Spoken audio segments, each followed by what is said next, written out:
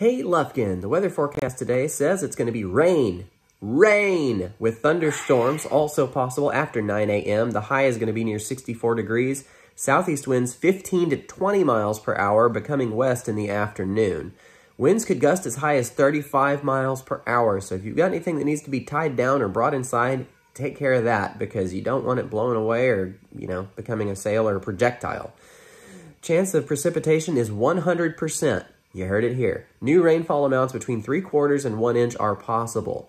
Tonight, we're going to have a chance of rain and thunderstorms, mostly cloudy with a low around 37 degrees. West winds 10 to 20 miles per hour with gusts as high as 30 miles per hour. Chance of precipitation is 40%. Stay dry.